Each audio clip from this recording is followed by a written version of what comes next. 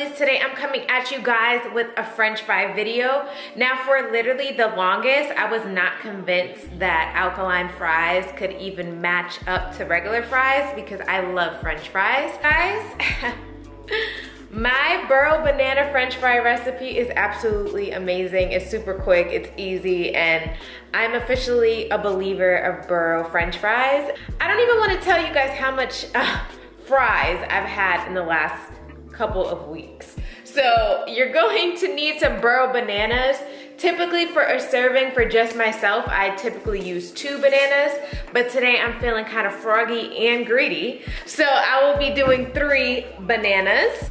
I keep them in the refrigerator so that they could stay nice and green because you want them to be nice and starchy so that you could get that same french fry effect. All right, so I'm gonna jump right into this video, and yeah, I hope you enjoy it. If you do, don't forget to share it with all your friends, give it a thumbs up, hit that subscribe button, and yeah, let's get into it. So you're gonna wanna turn the heat to medium. I find that using a cast iron or a stainless steel pot works the best for this recipe because you get the color, but you're gonna need sea salt, cayenne pepper, and onion powder.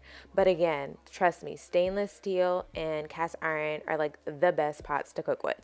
But anyways, you're just gonna cut off the ends of the burro bananas and then just do a line straight down the banana. If you've made plantains before, it's exactly the same. You wanna basically just put the line deep enough so that you go past the skin, as you can see, so that you're able to just peel it off with ease. However, burro bananas are a little bit more difficult than plantains to peel, so you definitely have to be a little bit more patient with them, especially if you're just taking them out of the refrigerator. So be patient with yourself, my friends, because it's not as easy as some other bananas, but that's okay because it's worth it. Okay, but if you don't want to do that, you could also use a knife. I'm showing you right here to get the stubborn skin off, or you could just literally skin the whole banana. But I'm just so used to peeling it that that's just what I do. But if it's easier for you, definitely use your knife. Okay. After that, you're going to want to use grapeseed oil or avocado oil. I'm not going to lie, I prefer avocado oil for this recipe, but it is way more expensive than grapeseed oil. So, you know, when you're feeling froggy, you can use avocado oil. But basically, I'm just slicing the bananas the hot dog way or the long way, whatever you want to say. But you could cut them as thin as you like. I like mine to be fairly thin, I guess, because I like mine crunchy. Some people like soft fries, but I like mine kind of, you know, with a little kick, a little bite. So I make mine a little bit thin. So I just keep cutting the long way to the thickness that I like. And again, do the thickness that you like, hunty, because everybody likes a different thickness. And honestly, then voila, all of them are cut except for this last one. And this is what your burro fries will look like. And it already looks like potatoes, doesn't it? Doesn't it? I know it does. Okay, then you're going to want to fill your pot with about a ½ inch of oil. You just want to really coat the bottom of it. Right here, I'm just checking the oil. You want it to be nice and hot. It should be bubbly when you put your little french fries in, like so. If the oil is not hot enough, just wait till it heats up. And then you're just going to want to fill the pot. You don't want to overdo it. You want to give them some room.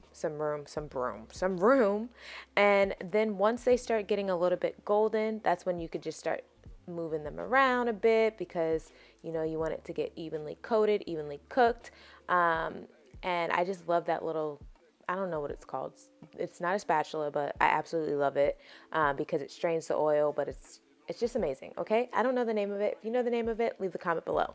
But as you can see, they get nice and golden, and honestly, they already look just like french fries. But I like mine to get just a little bit more crunchy than this. And sometimes I like my stuff a little bit burnt. I don't know if you guys are like that, but I do. So after I take that first batch out, I just go ahead and add the second. Honestly, it takes about 5 minutes per batch. So just, you know, mix it around and take it out when you're ready to take it out. I put some sea salt on it. I put some cayenne pepper on it. I love my stuff spicy. And then I just go ahead and I put some onion powder on it. These 3 together make it taste exactly like french fries. I just, honestly, I kid you not. And then you just mix it up like so. Mix it, mix it, mix it. And yes, then this is my first batch, but I'm gonna add to it. And this is all my French fries combined. They do shrink a little bit, so keep that in mind. But yes, I'm finishing that. And you guys, that is it. Here is my platter of French fries. They're so good. You can make them as crunchy or as soft as you would like, but I like mine crispy. This is my homemade ketchup, and I will definitely have a video of that next, but look at these French fries. So fire. So I hope you guys enjoyed this video. If you did, don't forget to give it a thumbs up. Share it with all your friends. I promise you these taste just like French fries. Share it with your mama, your cousin, your auntie, your brother, your sister, all of them. And I hope you guys have a marvelous day or night, whatever time it is, and I'll see you lovelies later. If you want to keep up with me, don't forget to follow me on Instagram at iamLindaElaine and Snapchat at Jamaican Beauty. All right, I'm about to go eat my French fries and watch Girlfriends. Bye.